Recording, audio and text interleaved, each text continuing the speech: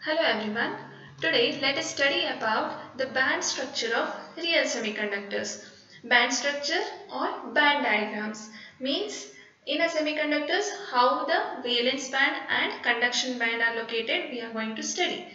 Real semiconductors means we are considering some of the examples of semiconductors and then studying their corresponding band diagrams. So here we are going to take three examples, that is gallium arsenide, silicon and germanium, and going to study their corresponding band structures or band diagrams. So when we study about the band diagrams or band structures, we can easily distinguish whether the semiconductor is direct bandgap semiconductor or indirect bandgap semiconductor.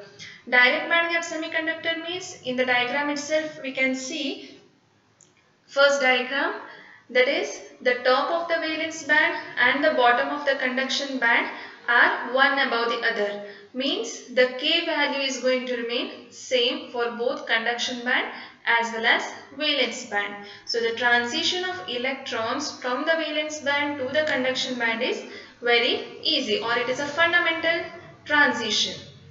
If you go for the next is the indirect bandgap semiconductor, that is the top of the valence band and the bottom of the conduction band are not one above the other. That is the K value for the top of the conduction band and the top of the valence band and bottom of the conduction band are different. So for the transition of electron to take place from valence band to the conduction band, we need the momentum transfer, and phonon is intermediating here so that the excitation of electron takes place. So in order to study all these type of transitions, first we need to know what is the band structure of different types of semiconductors. So let's start. First, let us study some details about the band structure or band diagrams. So in general, we are going to construct a conduction band and a valence band in a parabolic nature. So along y-axis it is energy and along x-axis it is the wave vector k. So always a band structure or a band diagram is a E versus K diagram. What is the relation in between those two? E is equals to h cross square k square divided by 2m star. K is nothing but the wave vector, m star is the effective mass. So here we can see E is directly proportional to k square. So if we are going to plot a graph, we get the nature, that is parabolic nature, as we can see here. So conduction band as well as valence band, the nature should be always parabolic. So let us study some of the details. So valence band, when the temperature is absolute temperature, that is at T is equals to 0 Kelvin, valence band is completely filled with electrons. That is, the valence band is the highest occupied energy band. So what happens as the temperature increases? As temperature increases, electrons may jump from valence band to next higher band. Next higher band is nothing but the conduction band. So transition is going to take place. So when the transition takes place, the electrons which are present at the top of the valence band will jump to the bottom of the conduction band. So now the bottom of the conduction band will be populated by electrons, and as the top of the valence band is vacated by the electrons, there will be holes present there. So top of the valence band will be populated by holes, but both the bands are partly filled, and therefore it is possible for conduction to take place when electric field is applied. So lower bands in valence band are filled by electrons and higher bands in conduction bands will be empty. So these lower valence bands and higher conduction bands do not contribute for conductivity. So next, what is the nature of energy? with respect to conduction band. So energy of conduction band can be given in the form of EC of K, that is nothing but energy of conduction band as a function of wave vector. So I have denoted in the diagram what actually is EC. Will be equal to Eg plus h cross square k square divided by 2me. So here k is the wave vector, me is the effective mass of electron. So here generally we consider E is equals to 0 as the top of the valence band. So after the valence band there is an energy gap and then the conduction band starts. That's why energy of conduction band is always the sum of energy gap and h cross square k square by 2me. In the same way, if we are going to see the energy of valence band, it is given as EV of k is equals to minus h cross square k square divided by 2mh. mh is the effective mass of holes and minus sign indicates the inverted nature of the parabola here. So always depending on the energy equations, we are going to draw the conduction band as well as valence band. And effective mass of electron, effective mass of holes and the energy gap are called as the band structure parameters. So this is some detail about the band structure. So now let us move on to the band diagram of gallium arsenide. So band diagram. So what is the nature of the band structure in case of gallium arsenide? So diagram is clear here. So gallium arsenide has a band structure close to the ideal one. Ideal band diagram we have already seen in our previous slide. So it is almost similar.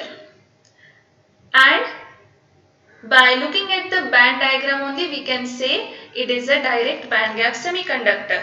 That is, the top of the valence band and the bottom of the conduction band are at same K values. So both are on the top of each other.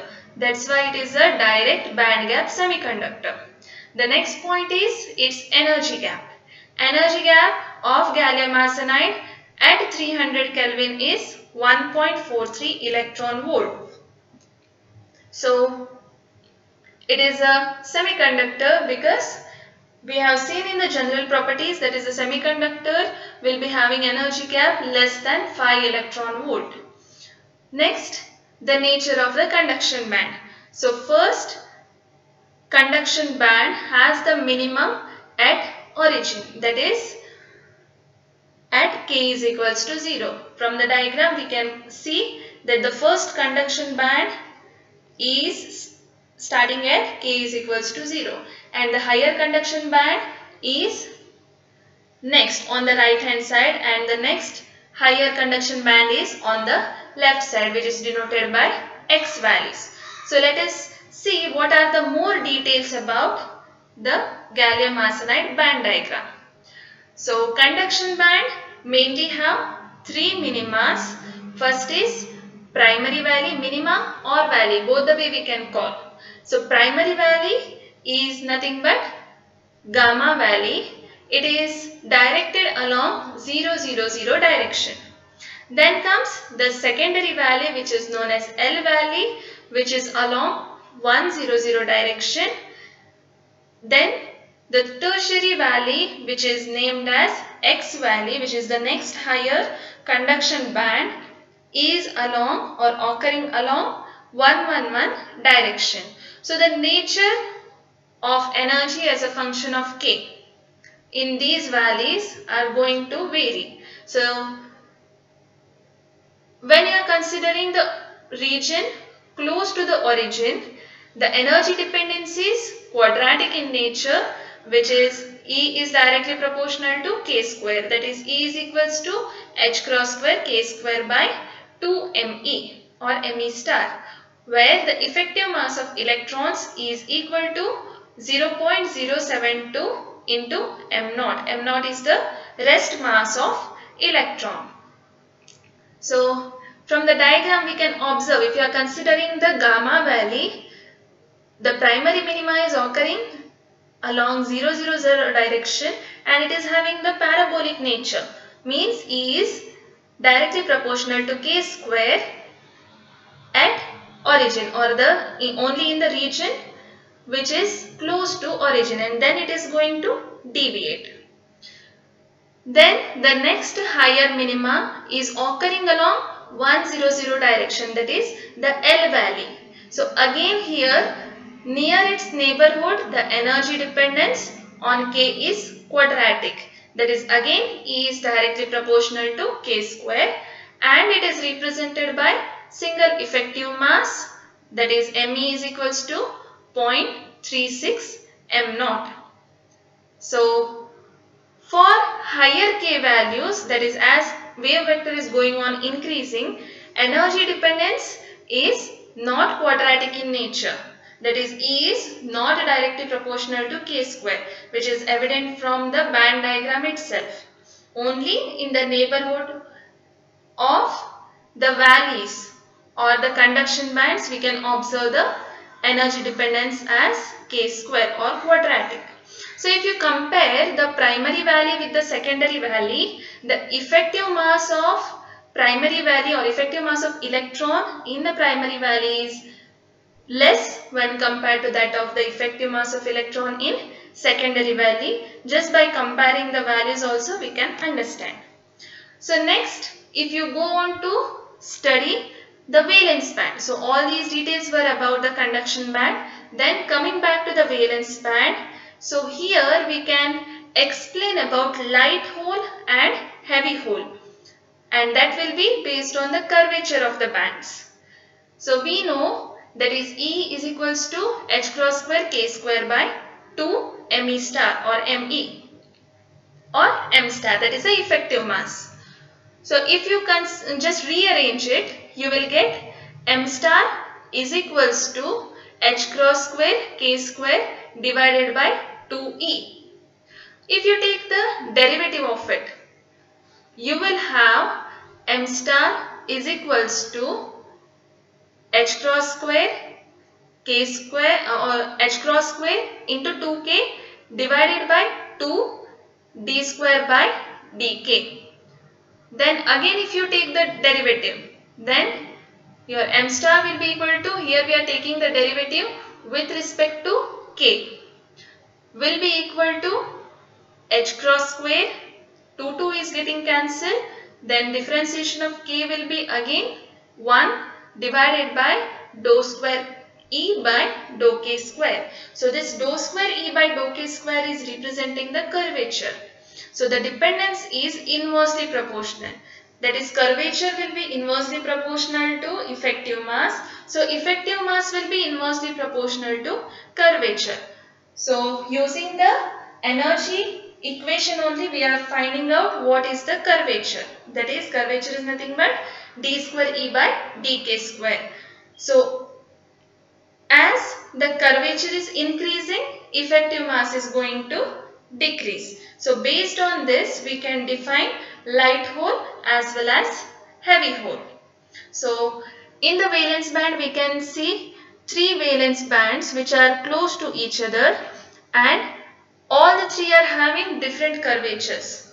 So one is having a greater curvature and 2 are having lesser curvature. So based on that, as M star is inversely proportional to curvature, we can define 2 types of holes. One is a light hole and another one is a heavy hole. So this is the detail about the band diagram of gallium arsenide. So in the next session we will deal with the band diagram of silicon as well as germanium. So this is for today's session. Thank you.